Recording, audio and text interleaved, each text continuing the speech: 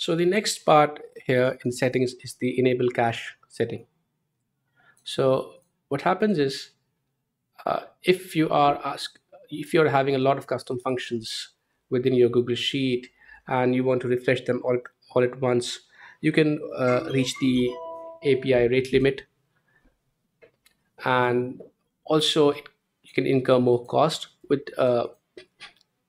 functions being refreshed periodically. So this feature, enable cache, is when you enable it, what happens is we store the request and the response within your spreadsheet for about 6 hours.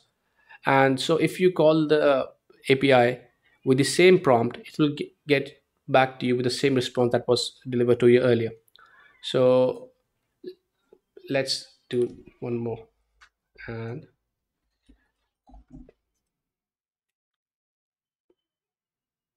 okay, let's make it so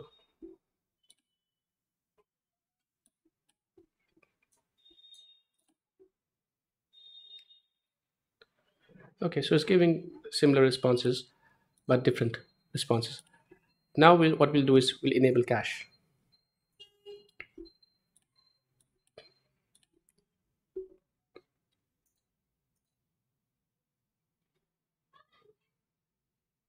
Okay, let's remove this one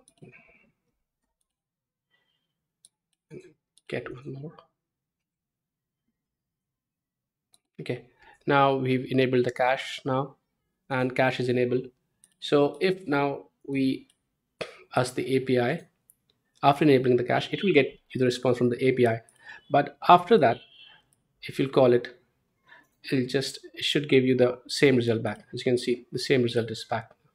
So it's not going to the API anymore, it's just giving you back from the cache itself. So now if we disable the cache again, cache is disabled now. Now we call it,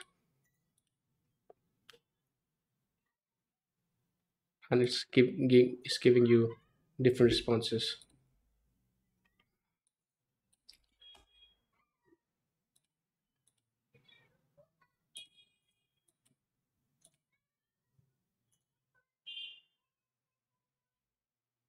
Okay.